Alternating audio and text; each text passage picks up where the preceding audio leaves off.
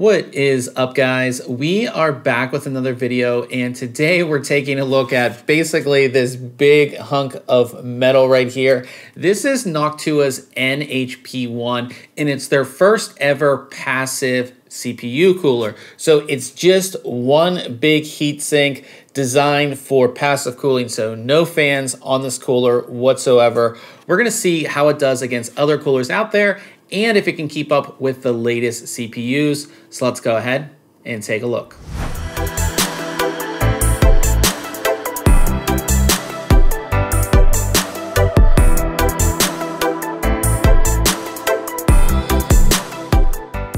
Taking a first look at the cooler, one thing is for sure, this is a very large CPU cooler. I'll go ahead and put the dimensions sort of like right here.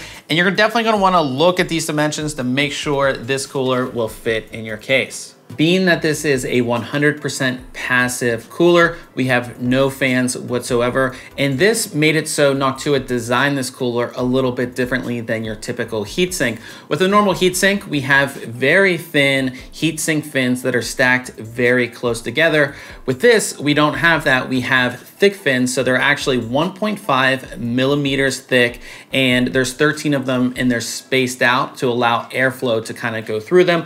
Also, we actually have holes in each heatsink fin that allows more air to come through as well.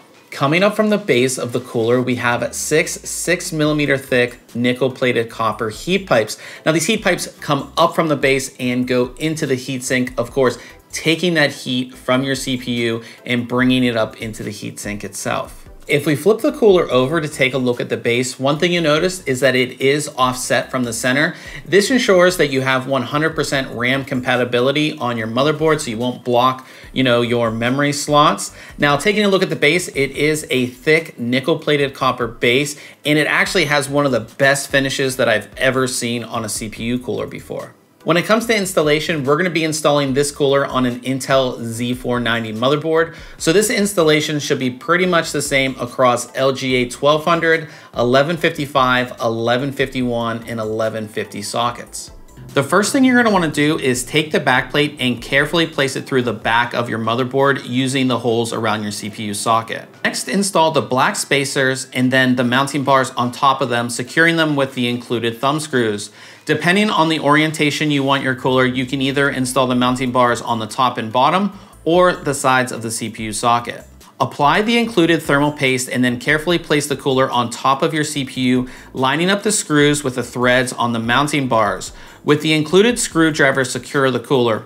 It was a little interesting that Noctua went with a sort of Torx bolt instead of a normal screw on the mounting system, but at least they included the screwdriver. Installation of this cooler could not have been easier. Super simple, especially if you're doing it outside of your case, but we did run into an issue when we went to put it back in here. The actual heat pipes on the back here, they were actually rubbing against our fan, so our fan wouldn't actually spin up. So we installed the fan on the outside of the case, of course, for testing purposes, but it's definitely something you're gonna wanna keep in mind with this cooler. Look at the specifications of the cooler, the dimensions, and make sure it's gonna fit within your case. Now, this is the Be Quiet Pure Base 500DX. It is a more compact mid-tower, so definitely keep that in mind. But yeah, you just wanna make sure that you're not gonna run into any clearance issues with fans, either on the top or on the rear of your case. Now, here are the specs of our test system, which we've tested a bunch of new CPU coolers on lately.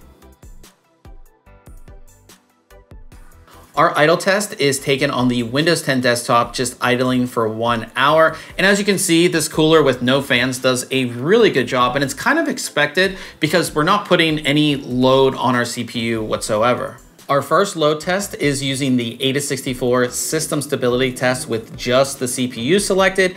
And as you can see, this cooler does the worst out of our test group, but it's honestly not that bad. Remember, no fans on this cooler, and it's only 5 degrees warmer than, coolers that have dual tower, dual fans, all that kind of stuff. It's actually pretty impressive. Our second load test is using, again, the AIDA64 system stability test, but we enable both the CPU and FPU. And I honestly was expecting this cooler to just, we were gonna get thermal throttling and all that, but it definitely held up. You know, running at 77 degrees Celsius under full load with no fans is extremely impressive to me. Again, I thought we were gonna thermally throttle and it just didn't happen, and it held that 77 degrees throughout our entire test. At the end of the day, I'm actually really impressed with this cooler. You know, I was expecting it to do great under idle conditions, even minor load conditions, it would do good, but I really expected it to fail under our load 2 test, which puts a ton of load on the CPU, and it didn't. We didn't get any thermal throttling. We were definitely within spec of our cooler, or of our CPU, and there's no fans on this, which is really, really impressive. And it's really cool to see Noctua come out with a product like this. Now, is this cooler for everybody? I would say no, because it's gonna give you about the same type of performance as like a, you know, kind of low end, single tower, single fan cooler, but with this, you have no fans. You definitely wanna make sure you have a case that supports it, but if you're looking for a very quiet solution, this definitely can be it. Now, if you're looking for the best of the best, the highest, you know, end air cooler, this is not it, obviously. You know, you can look at Noctua's line of other great, you know, coolers. They have some of the best air coolers out there. But if you are looking for something with no fans, you want everything to be super quiet, this definitely can be the cooler for you, because it is all metal and we have so much metal here. It is an expensive cooler. It's selling for $109.90 on Amazon right now, which is, you know, puts it up there with like an 120 millimeter AIO, as well as Noctua's own super high-end air cooler. So it all comes down to use case. But I think for a passive cooler, and we've seen passive coolers in the past, the ones in the past, again, they were great for idling and they were great for small little tasks, but if you were doing anything intensive, those coolers couldn't keep up, and again, we would see thermal throttling or our system just shut down. Here, you don't have that, so I think that is really impressive. Now, if you have any questions about this cooler, go ahead and leave it in the comment section below, and if you did enjoy this video, I would appreciate it if you hit the thumbs up. We'll see you guys in the next video.